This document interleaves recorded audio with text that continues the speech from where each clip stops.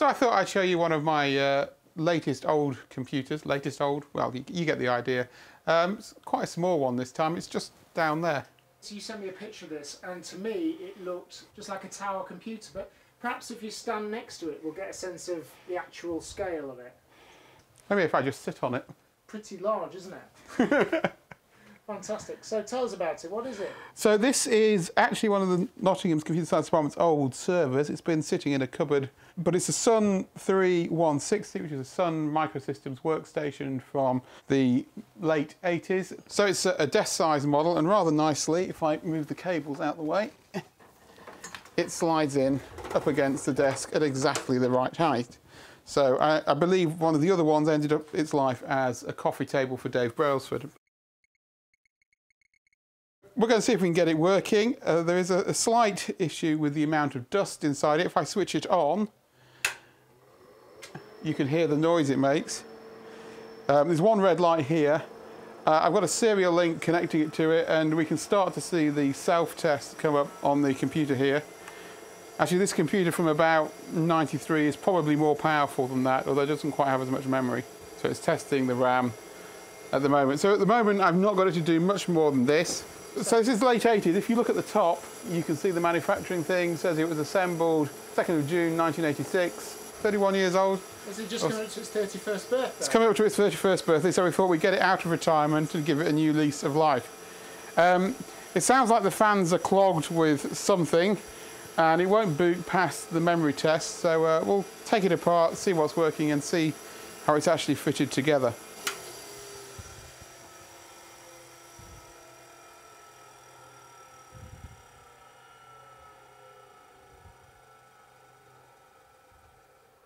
Is it finished?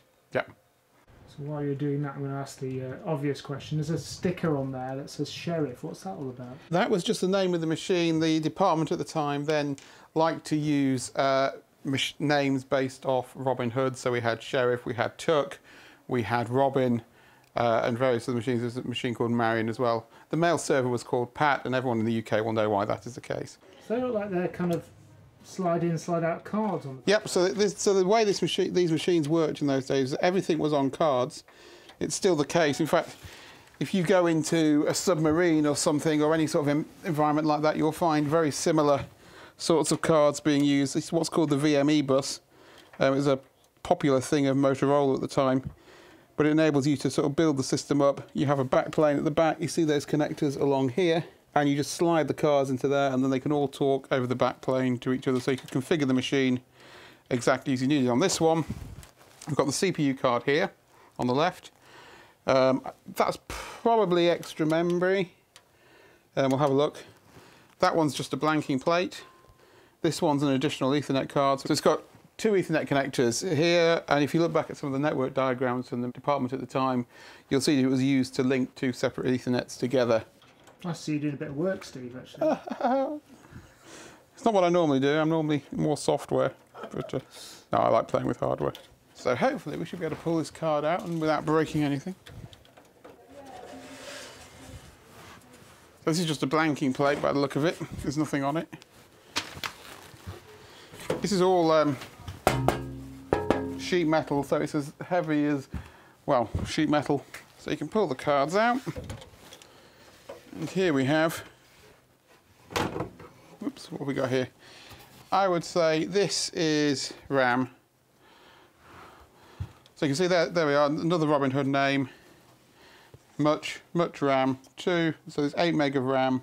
I imagine this wasn't actually produced by Sun, this board. It's got a ClearPoint name on the top, which I suspect is another company. So you've got your board with your RAM, and it all connects back over the backplane via these three connectors here, and these can carry the data signals and the address signals and the control signals from the CPU and the address, and so you could configure the machine as you liked.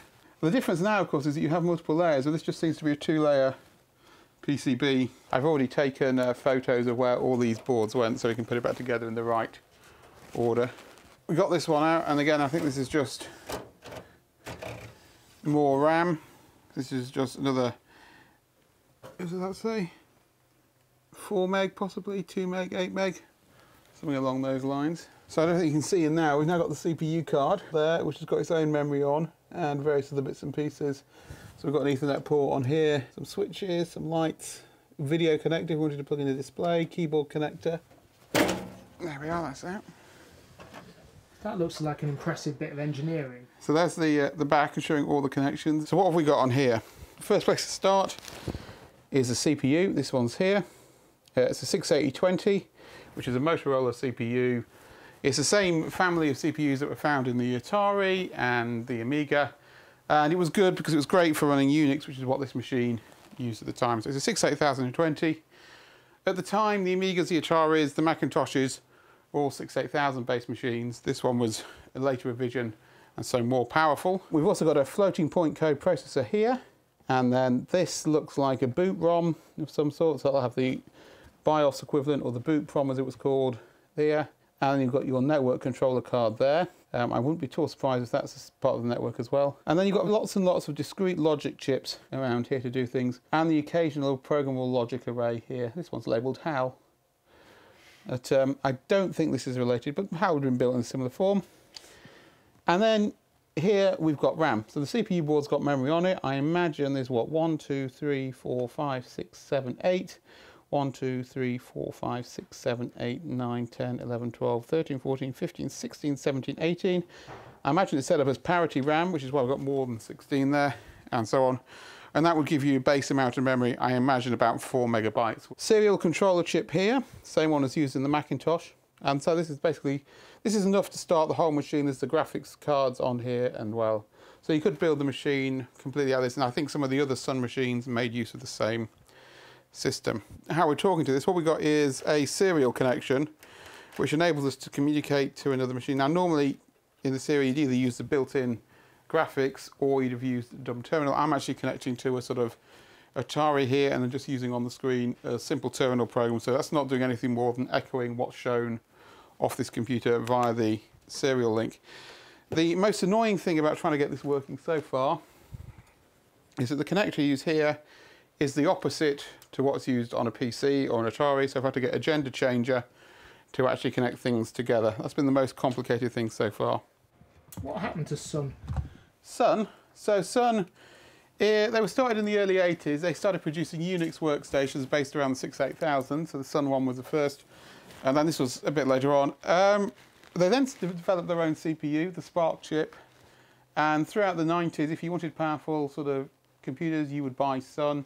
Made a lot of things, and then they produced a little program you may have heard of called Java, which of course became a reasonably popular not operating system, a reasonably popular virtual machine which you could compile and write programs towards. And then sort of about 2009, 2010, they were bought out by Oracle, who basically bought them because Solaris, the operating system they developed out of Unix to run these things, was probably the best one for running the Oracle database. And so you can still get the descendants of this to run Oracle databases, but that's about it.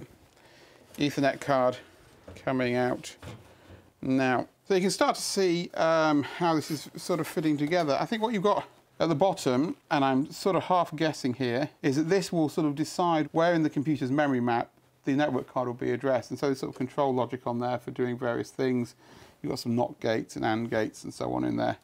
And then this bit here looks to be the actual network card itself. In fact, you can see, if you look carefully, it's on a separate card. And it's using an Intel LAN controller there. Well, it looks like they used to make those out of gold. That's fantastic, isn't it? Well, yes, this is a ceramic chip package. I don't know quite why it's got the gold window on the top. Probably just keep the light out. But the interesting thing is that it's got an AUI connector for connecting up to the Ethernet. It's not a sort of BNC connector or a RJ45 that we're used to these days. You would have a big cable that would drop out the ceiling that would connect onto this.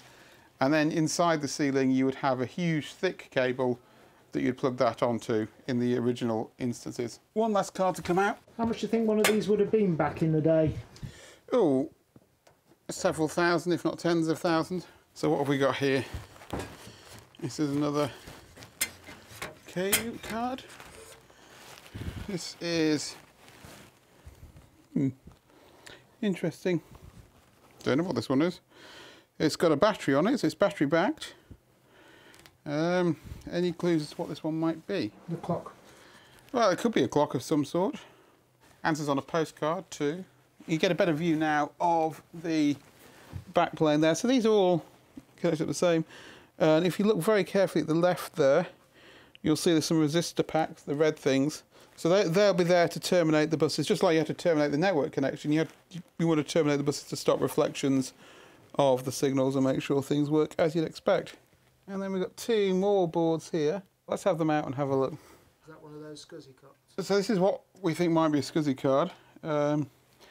XLC0, so this is probably a Xilogics card actually. Little was another name of the machines we had.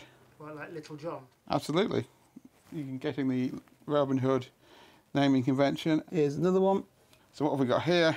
It's another Xilogics disk controller of some sort. You've got the control chips in the middle, and then the connectors. So a different sort of connector, different size.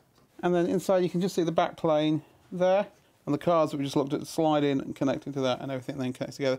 If you look here, you can see this is very simple. All the wires just connect all the pins together on each of these things, and the capacitors just provide a bit of smoothing on the power supply. Sun Microsystems Model 160. Oh, backplane. Descriptive. This is where it gets interesting. It's a lot lighter to move now. You can have a look at the hard disks. This one's got a tape drive fitted here. We've got a hard disk here. So we've got a ribbon cable down here that we want to free, and it seems that the front sort of comes off, so with a bit of brute force and, well, intelligence, but you can get the front off. So we can start to see a bit more. Disk drive configuration, drive 0, drive 1, Fujitsu. So it says Micropolis inside, so it may well have been upgraded since then. On-off switch for the power, fused by the look of it. In fact, here's the power supply here. ETA power systems. And now we can see why this isn't sliding out, because there's a cable here that goes under there. So you can see this is where the SCSI cable plugs in here onto the back plane there. Can you get that out? This is what makes me a computerphile.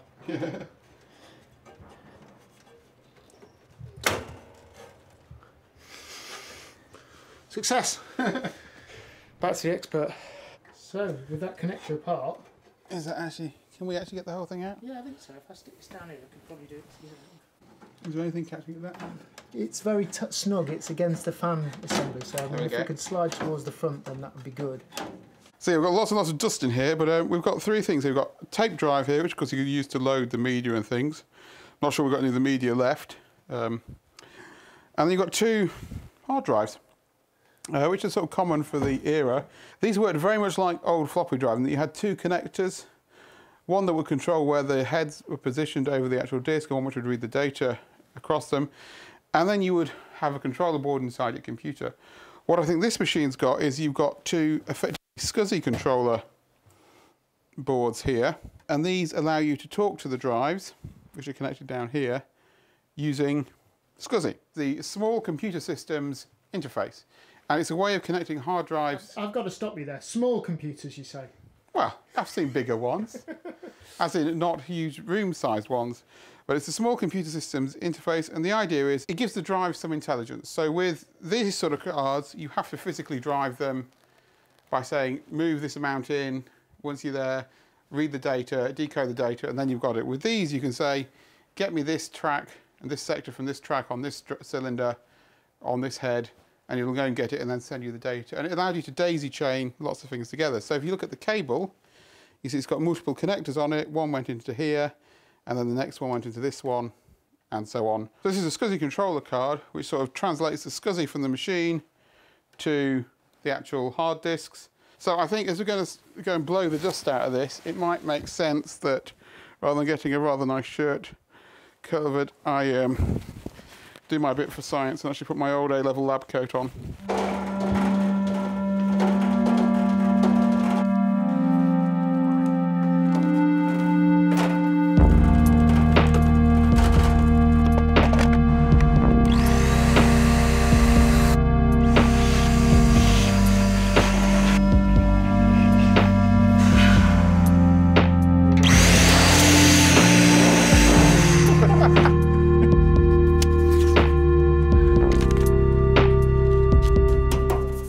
Good as new.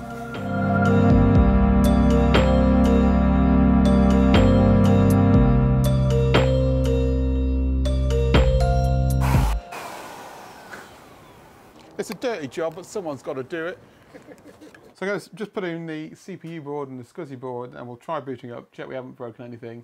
But I suspect there'll be some remedial work before we can get everything going again. It's quite easy. The cards actually slide in on rails, which means we can just line them up and just push everything in. Get it lined up. And then everything just slides into place. So we've put the CPU card back in and the SCSI card so we can access the disk. And we're going to try booting up and see what happens, see if we get any difference than what we had before. So let's apply the serial cable. We'll start it off in diagnostic mode again, so we've got that switched, and we just need some nice 240 volt hot power. Let's try turning it on. It is doing its self-test. It's only found 4 megabytes now, that's good, because we took one of the cards out. So it should be faster testing the RAM. It's still just as noisy. Self-test passed. I'll attempt to boot off the SCSI device.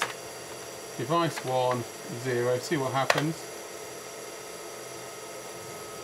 Nothing yet, but there's 7 possible devices, so hopefully we can do it. Device not found, it's not device 1. In the unlikely event that it does happen and it works, what would you expect to see? No idea, I've never got this far. I'd like to see it say device not found.